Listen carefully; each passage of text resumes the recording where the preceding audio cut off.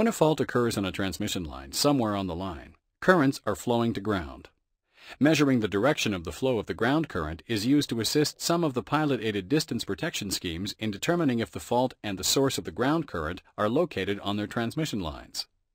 The ground directional overcurrent elements let the pilot-aided schemes know if the ground current rises above a minimum set level, and if it does, what direction the ground current is flowing. The ground directional overcurrent elements are used by the pilot-aided schemes because they are sometimes more sensitive to detecting faults than the distance elements are when the source has a weak infeed or high system impedance ratio. The benefits of using ground directional functions in pilot schemes are that the zero sequence and negative sequence currents that are used to detect the direction of ground currents do not contain very many load components. Therefore, the pickup levels for the ground directional elements can be set very low and thus are very sensitive. The ground directional elements are also very fast operating because the zero sequence and negative sequence currents build up from practically a zero pre-fault value. Also, since there was no ground current before the fault, the pre-fault zero sequence and negative sequence currents do not bias the direction of the developing fault components. There are two different methods of detecting the direction of ground current flow in the D60. These methods are the negative sequence directional overcurrent element and the neutral directional overcurrent element. Of these two methods, the neutral directional overcurrent element is more sensitive because the magnitude of the neutral current that is used for its directional calculations is greater than the negative or zero sequence currents that are used for the negative sequence directional overcurrent element. The advantage of the negative sequence directional overcurrent element is that it can be used to detect the direction of ground currents on paralleled transmission lines. The negative sequence directional overcurrent element has two separate independent functions, one for detecting ground current flowing in the forward direction and one for detecting ground current flowing in the reverse direction. When the element detects that ground current is flowing in the forward direction, it will turn on the operate flag that is called the negative sequence directional overcurrent 1 forward element. When the element detects that ground current is flowing in the reverse direction, it will turn on a totally independent flag that is called the negative sequence directional overcurrent 1 reverse element. When one of these two flags is on, obviously the other will be off. We will now configure and explain all of the settings to make the negative sequence directional overcurrent operate correctly. You must first configure the source of current and voltage that will be used to detect the direction of the ground current. The source you are selecting must have previously been set. A detailed description of this setting can be found on the GE Multilin UR Applications 1 Learning CD. The offset setting is only used when the transmission line being protected is a series compensated line. The type field lets you select which type of sequence currents will be used to detect the direction of the ground current. The two options are the zero sequence current and the negative sequence current. In most applications, you should select the zero sequence current for ground directional detection. However, if the transmission line we are protecting is a paralleled line, the mutual effects can make it difficult to accurately detect the direction of current flow. In this case, the negative sequence current should be selected because the mutual effects of parallel lines are minimized. The selected type of current used to detect the direction of ground current is often known as the polarizing current. The forward ECA setting stands for the element characteristic angle. This setting specifies the expected angle between the reference vector, which for this element is the negative of the negative sequence voltage, and the polarizing current at the time of a fault if the ground current is flowing in the forward direction. This was known as the maximum torque angle in electromechanical relays. The forward limit angle specifies as an angle how far from each side of the forward element characteristic angle the polarizing current can be to indicate the forward direction of ground current. If the zero sequence current or the negative sequence current you selected in the type field fall to the right of the line drawn by the forward limit angle, the negative sequence forward directional overcurrent flag will turn on. Making this angle less than 90 degrees will mean the polarizing current needs to be much closer to the forward element characteristic angle for the ground current to be recognized as flowing in the forward direction. The forward pickup setting defines the minimum amount of zero sequence or negative sequence current that needs to be present before the element will ever turn the negative sequence forward directional flag to on. Careful consideration needs to be taken when selecting this setting, because the D60 subtracts a small portion of the positive sequence current from the negative and zero sequence currents before using them for the directional calculation to eliminate erroneous signals caused by system unbalances, CT errors, and so on. When using the negative sequence current as the polarizing current, 12.5% of the positive sequence current magnitude will be removed before using it in the directional calculations. When using the zero sequence current as the polarizing current, 6.25% of the positive sequence current magnitude will be removed before using it in the directional calculations. For detecting the reverse direction of ground current, there is no reverse element characteristic angle to set. The reverse directional part of the element automatically uses the forward element characteristic angle transposed by 180 degrees. The reverse limit angle specifies how far from each side of the transposed forward element characteristic angle the polarizing current can be to indicate the reverse direction of ground current.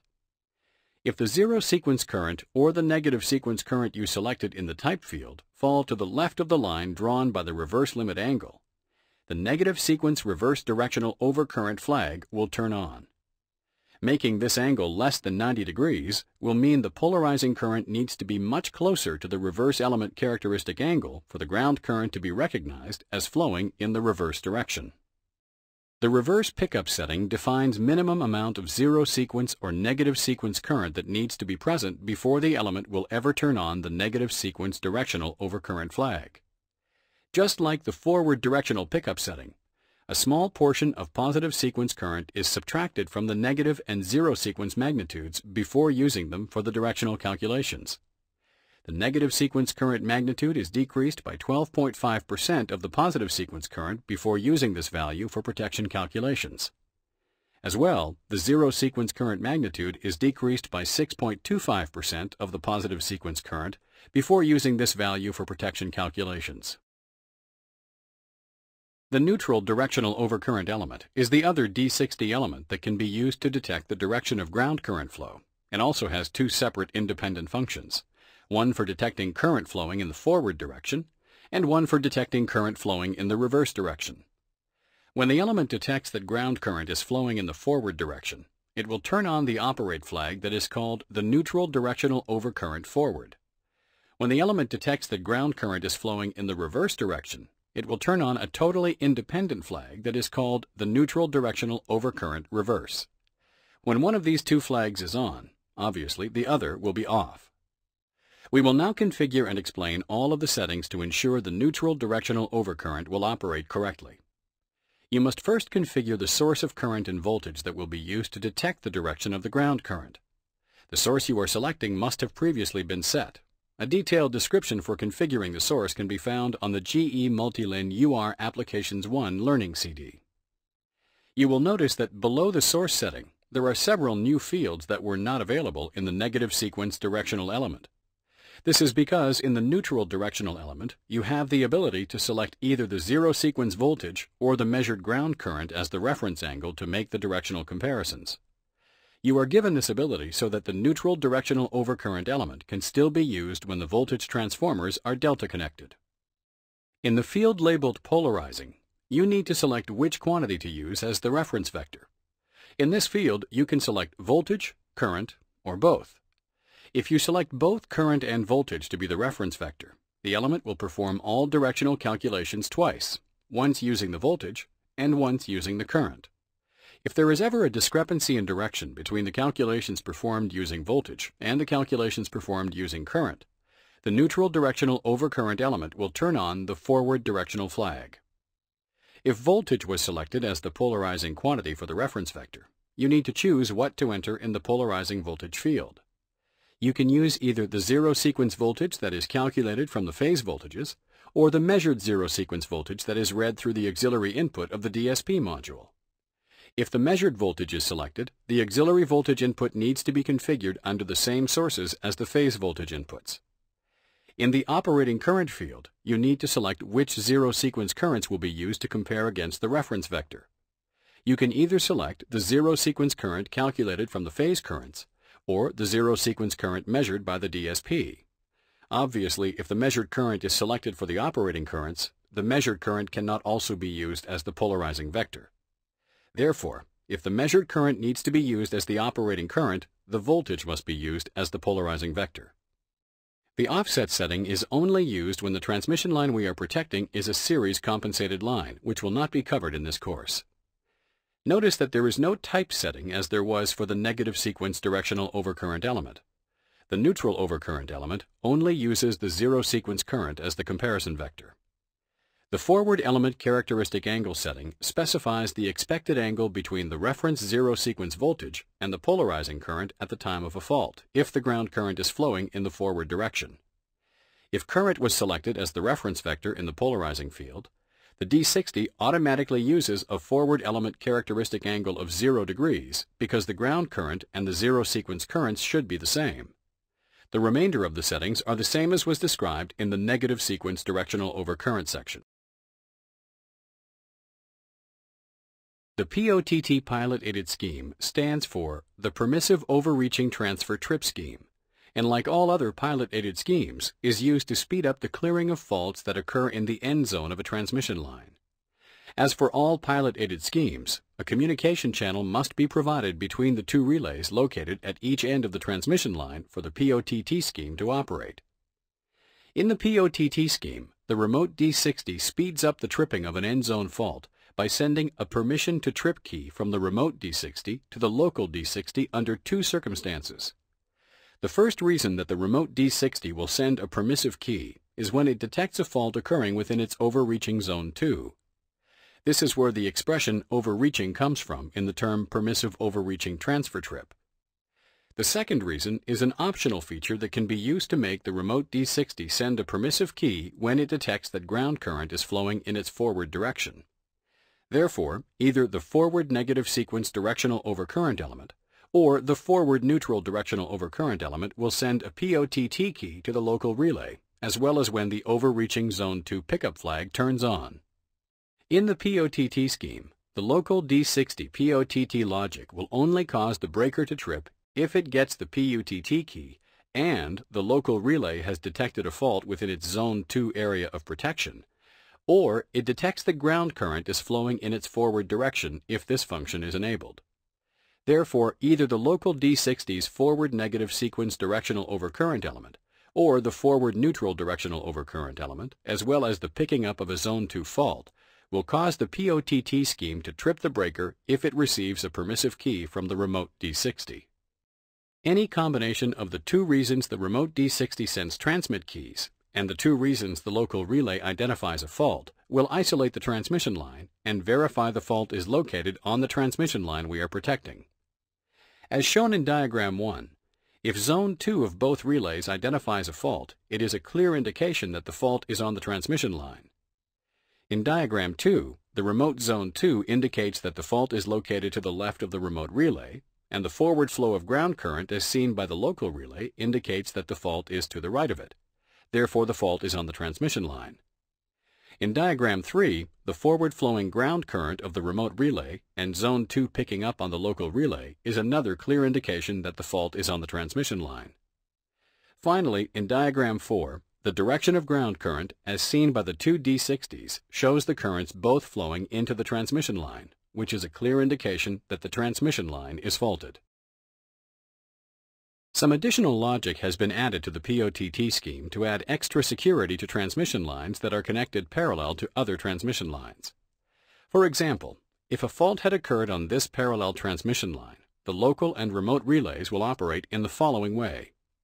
The remote D60 detects that ground current is flowing in the transmission line in the forward direction and will send a permissive key to the local D60 relay. The local D60 will detect that ground current is flowing in the reverse direction. This reverse ground over current detection does not meet the criteria defined by the POTT scheme, and thus the local relay will not trip. After a certain time period, the breaker on the parallel line will correctly trip to attempt to clear the fault. The ground current would now begin to flow through the transmission line in the opposite direction to feed the fault if the remote breaker on the opposite end of it did not open yet. The local and the remote D60s will now operate in the following way. First, the local D60 will have its forward negative sequence directional overcurrent element identify that the ground current is flowing in the forward direction. When the local D60 identifies the change in direction of ground current, The remote D60 will identify this change as well. However, due to the delay in the communication channel, the POTT permissive key will not immediately be removed. Since the negative sequence directional element of the local D60 indicates that the fault is in the forward direction, and the local relay is still receiving the permission key, the POTT scheme will cause the breaker to trip, shutting down the transmission line when it did not need to be. To overcome this problem, the POTT scheme has some additional logic to prevent this false tripping from happening.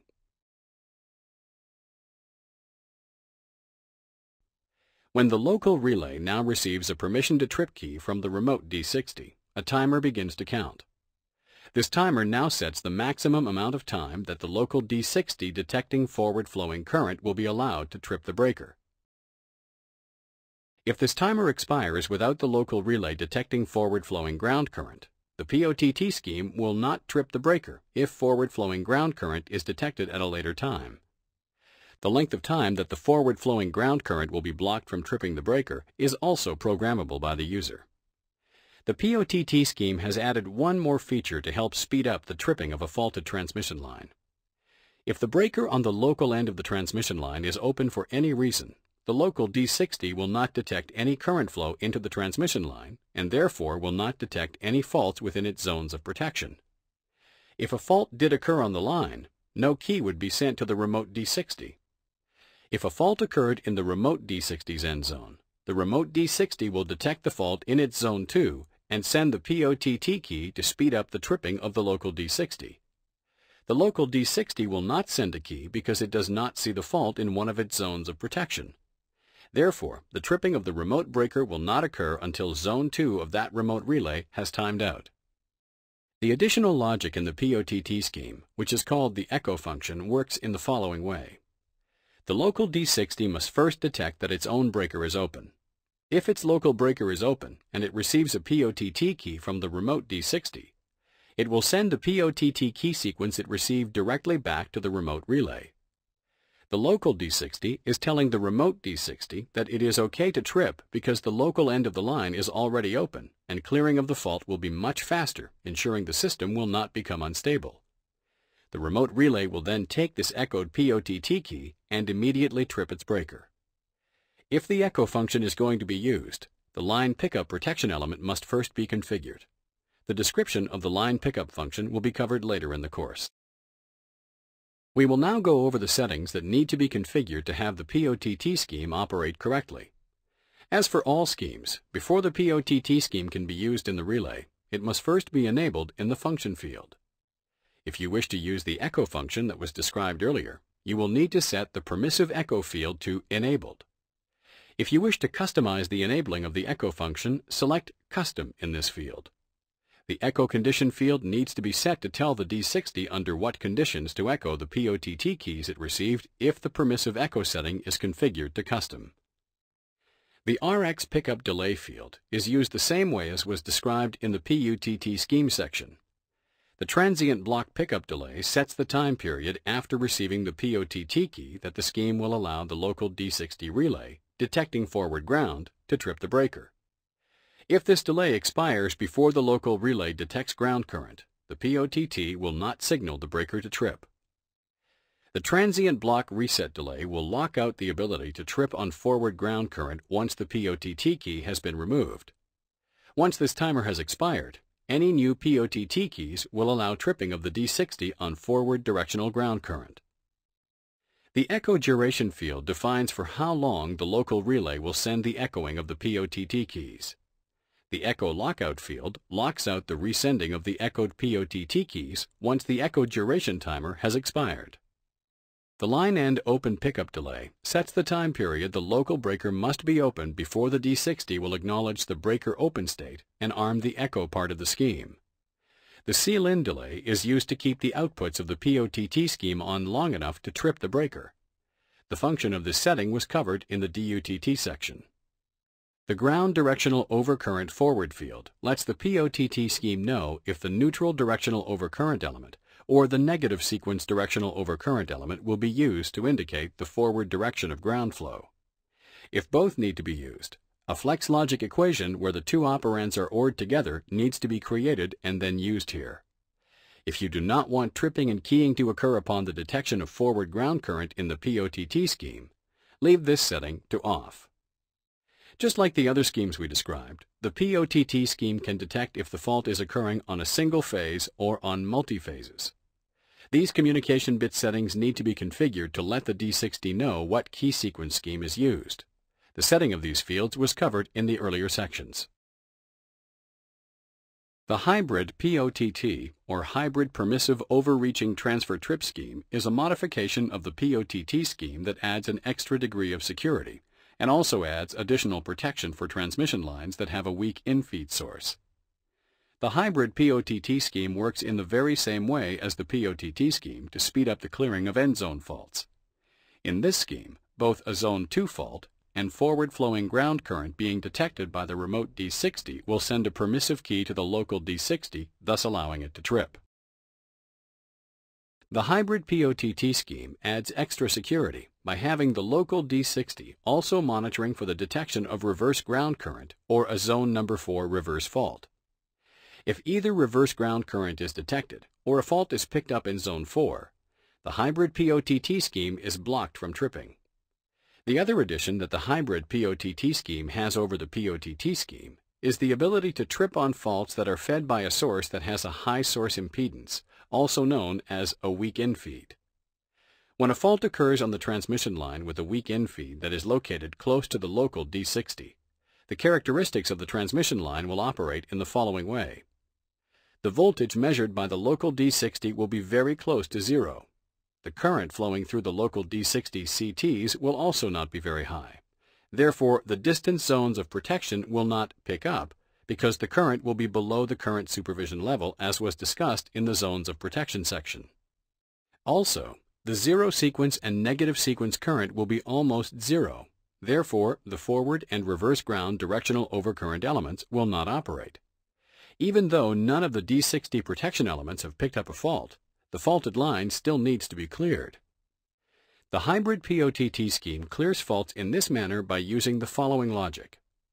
If the D60 detects that no forward or reverse directional overcurrent protection elements have picked up, and no faults have been detected in either Zone 2 or Zone 4, and the relay detects that the voltage has dropped close to zero, the hybrid POTT scheme identifies that this is a fault that is being supplied by a weak source.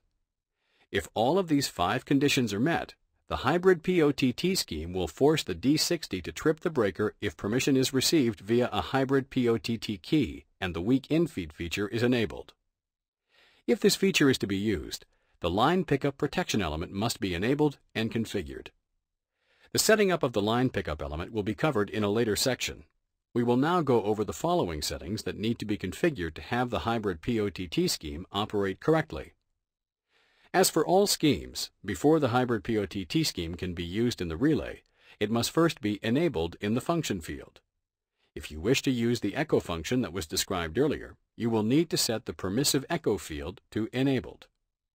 The echo condition field needs to be set to tell the D60 under what conditions to echo the hybrid POTT keys it received if the permissive echo field is set to custom. If you wish to use the feature that allows for the clearing of faults on transmission lines that are fed by a weak source, as was described earlier, you need to set the field labeled Weak In-Feed to Enabled. Just as in the POTT scheme, the transient block pickup delay sets the time period within which this local relay will be allowed to trip after receiving the hybrid POTT key. If this delay expires before the local relay detects ground current in the forward direction, the hybrid POTT will not signal the breaker to trip. The transient block reset delay will lock out the ability to trip on forward ground current once the hybrid POTT key has been removed. Once this timer has expired, any new hybrid POTT keys will allow tripping of the D60 on forward directional overcurrent. The echo duration field defines for how long the local relay will send the echoing of the hybrid POTT keys. The echo lockout field locks out the resending of the echoed hybrid POTT keys once the echo duration timer has expired. The seal-in delay is used to keep the outputs of the hybrid POTT scheme on long enough to trip the breaker. The function of this setting was covered in the DUTT section. The ground directional overcurrent forward field lets the hybrid POTT scheme know if the neutral directional overcurrent element or the negative sequence directional overcurrent element will be used to indicate the forward direction of ground current flow. If you do not want tripping and keying to occur upon the detection of forward ground currents in the hybrid POTT scheme, leave this setting to off. The ground directional reverse field lets the hybrid POTT scheme know if the neutral directional overcurrent element or the negative sequence directional overcurrent element will be used to indicate the reverse direction of ground current flow. If you do not want the hybrid POTT scheme to block operation of the scheme when reverse current is detected, leave this field to off. Just like the other schemes we described, the hybrid POTT scheme can detect if the fault is occurring on a single phase or on multi-phases. This communication bit setting needs to be configured to let the D60 know what key sequence scheme to use.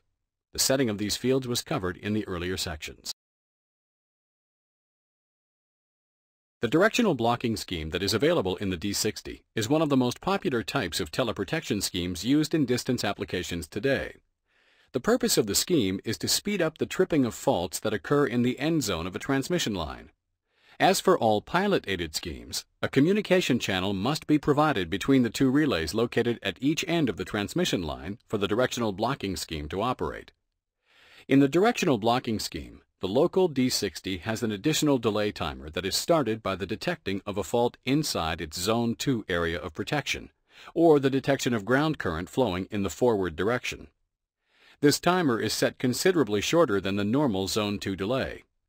When this additional timer expires, the local D60 will trip the local breaker unless the local D60 receives a block message or key from the remote D60. The remote D60 will only send this blocking signal if it detects that the fault is located in its Zone 4 area of protection, or it detects that ground current is flowing in the reverse direction, both of which indicates an external fault.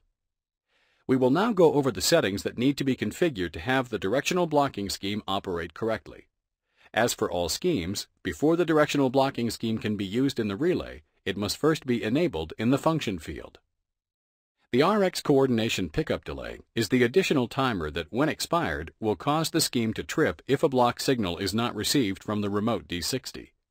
It is important to set this delay large enough to allow the remote D60 to detect the reverse direction of a fault and for the block message to travel over the communication channel.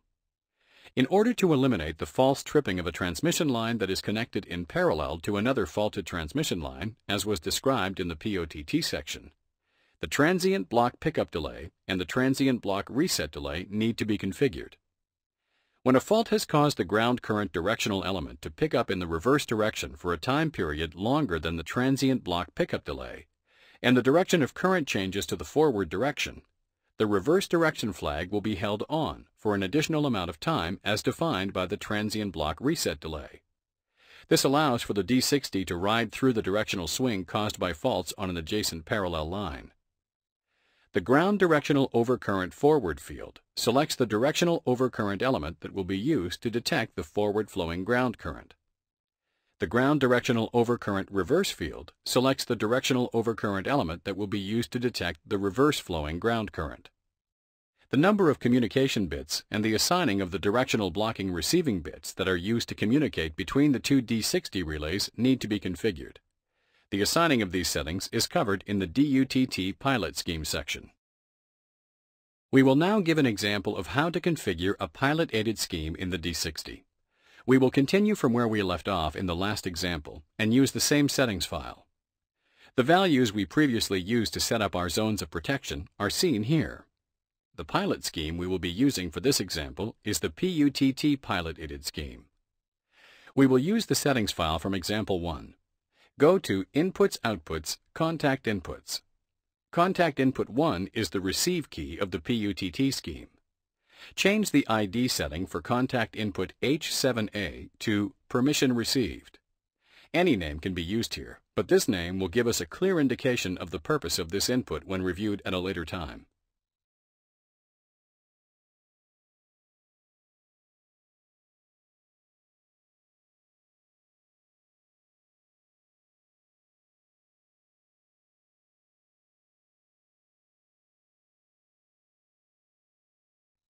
Keep the contact debounce time for H7A as 2 milliseconds.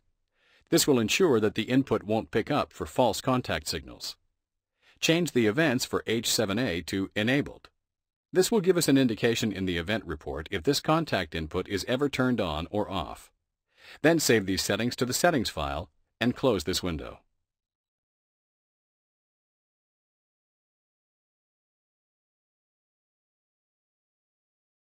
Enter the contact output settings as follows. Go to Inputs Outputs, Contact Outputs. The breaker we are using for this example has 2 trip coils. Therefore, we will assign 2 contact outputs to be able to trip this breaker. Change the ID setting for contact output H1 to Trip Circuit Breaker Coil 1.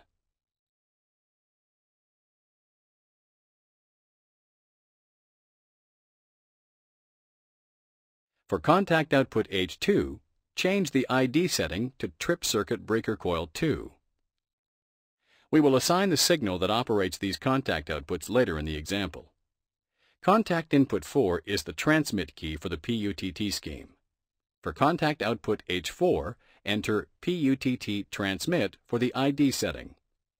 Again, any name can be used here, but this name will give us a clear indication later on what these contact inputs are wired to. As mentioned, only 1 bit will be used for permissive transmitting and receiving, so only transmit signal PUTT transmit bit 1 can be used. Assign this output signal, PUTT TX1, to contact output H4 as follows. In the Operate area for H4, select the Flex Logic signal PUTT TX1.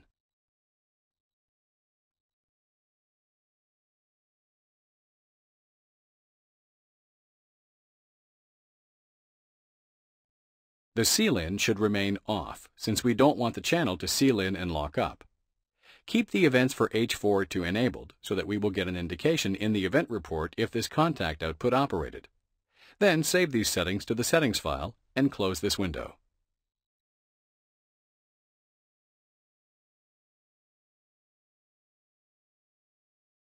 We will enter the PUTT pilot scheme settings as follows. Go to Control Elements, Pilot Schemes, 1P PUTT scheme. Enable the function by setting the function to enabled. Keep the RX delay at 0 milliseconds, since we already specified a contact debounce time of 2 milliseconds in the contact input configuration. Change the seal-in delay to 10 milliseconds to allow the scheme to have a minimum operating time of 10 milliseconds.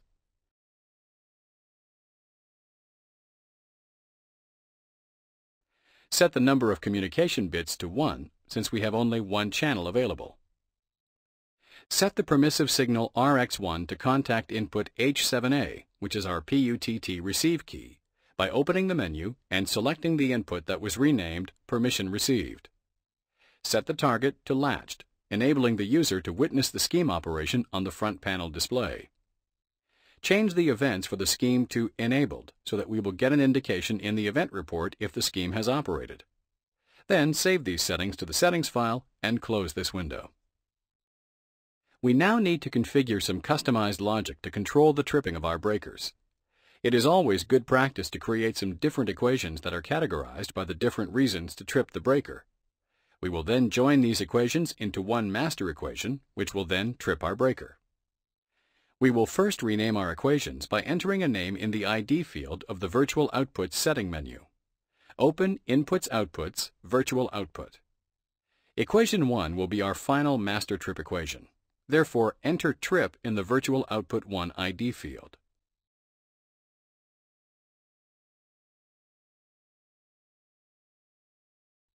Equation 2 will turn on whenever any ground distance zone operates. Therefore, enter ground trip in the Virtual Output 2 ID field. Equation 3 will turn on whenever any phase distance zone operates. Therefore, enter phase trip in the Virtual Output 3 ID field.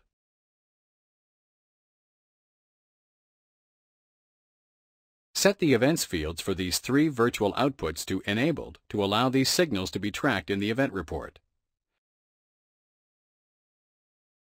Save these settings to the settings file and close this window. We will now create these 3 equations. We will start with our ground protection equation, which turns on whenever a ground distance zone operates. Go to Flex Logic and Flex Logic Equation Editor. We will create our first ground trip equation as follows. Select Protection Element in the Type field of the first line.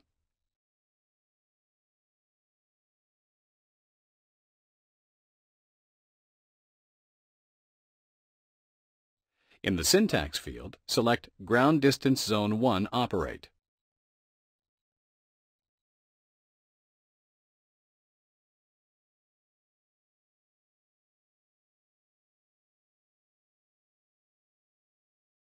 Select Protection Element in the next line's Type field. Set the syntax as Ground Distance Zone 2 Operate. Copy and paste can be used to simplify entry. Select Protection Element in the next line's Type field. Set the syntax as Ground Distance Zone 3 Operate.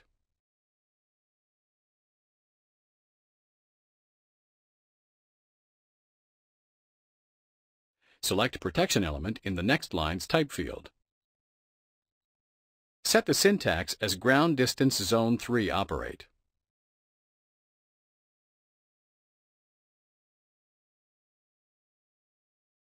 Now, OR these four signals together by selecting OR from the Type field. Select 4 inputs for the Syntax field.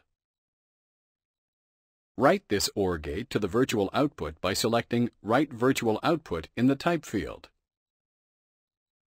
And write this to Virtual Output 2 by selecting Virtual Output 2 in the Syntax field, which is now labeled Ground Trip.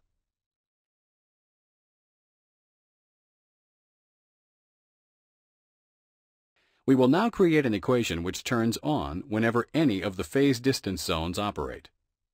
In the next empty line, select Protection Element in the Type field. For syntax, select Phase Distance Zone 1 Operate.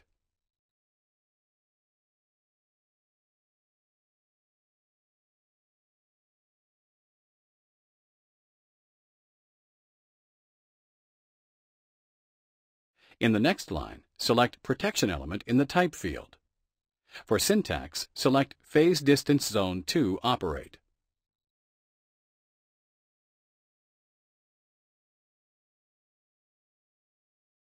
In the next line, select Protection Element in the Type field.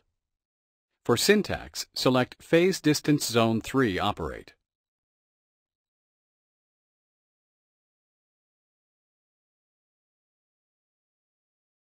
In the next line, select Protection Element in the Type field. For syntax, select Phase Distance Zone 4 Operate. OR these 4 signals by selecting OR for the Type field.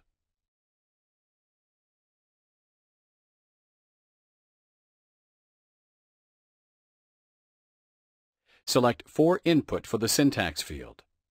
Write this to the virtual output by selecting Write Virtual Output in the Type field.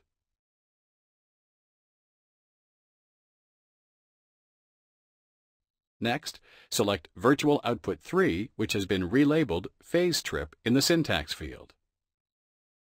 Our next equation will be the master trip equation that will eventually trip our breaker. We need to list the 2 equations which were created earlier, plus any other reason we wish to trip the breaker within this equation.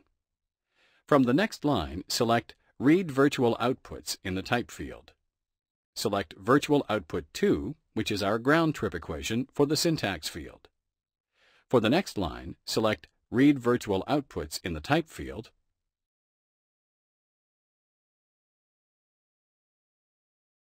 Select Phase Trip On, which is our phase trip equation created earlier for the Syntax field.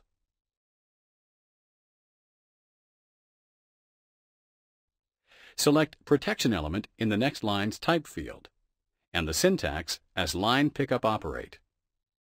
This is a protection element that is used to trip the breaker and will be discussed in the next section.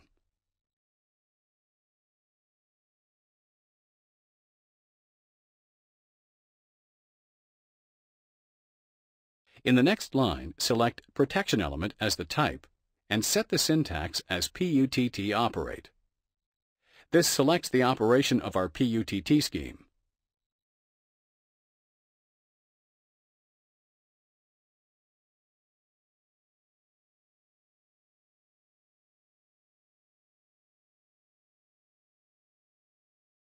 We will now OR these 4 signals by selecting OR in the Type field and for Input for the Syntax field. This will match the number of inputs in our equation.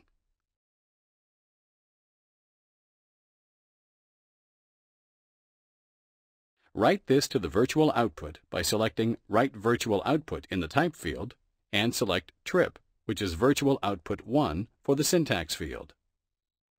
Then save these settings to the Settings file and close this window.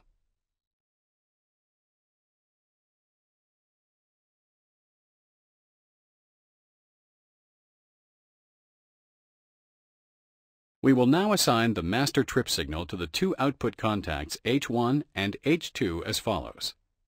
Go to Inputs Outputs, Contact Outputs. Assign Virtual Output 1, which is our trip signal, to contact output H1 as follows.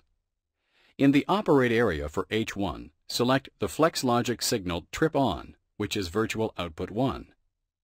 Also select this in the Operate area for H2.